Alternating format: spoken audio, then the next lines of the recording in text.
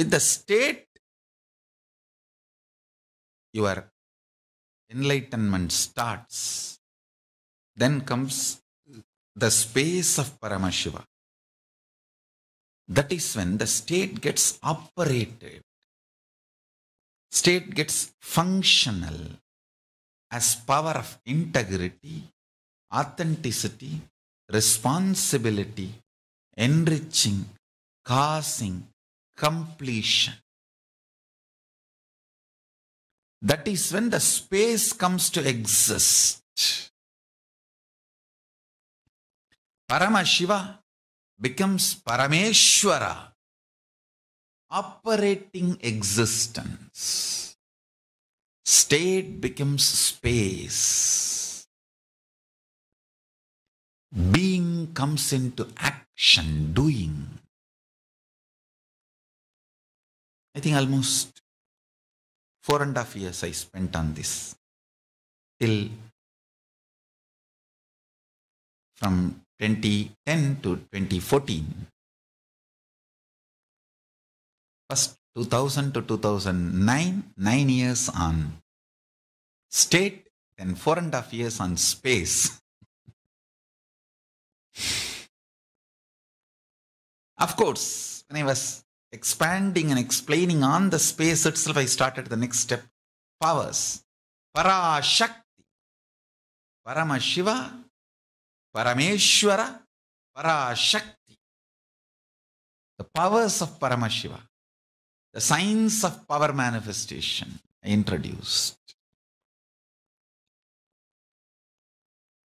A living enlightenment starts with the experience of the state of Paramashiva, then rolls into space of Paramashiva.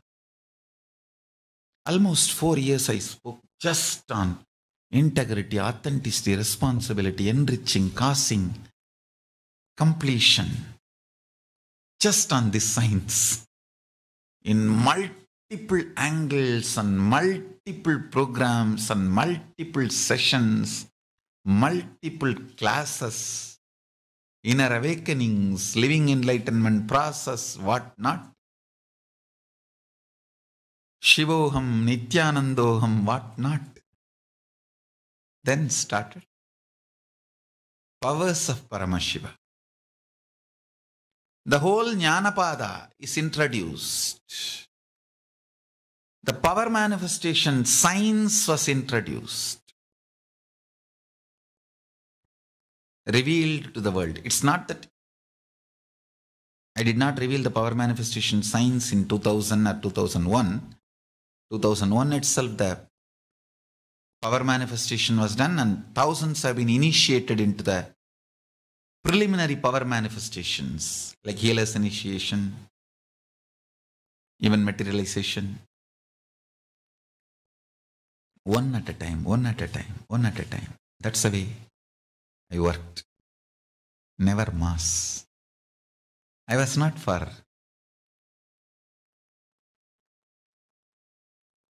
this mass so-called revolution. I was more for depth. Depth was my priority than the breadth. So, people with depth stayed with me.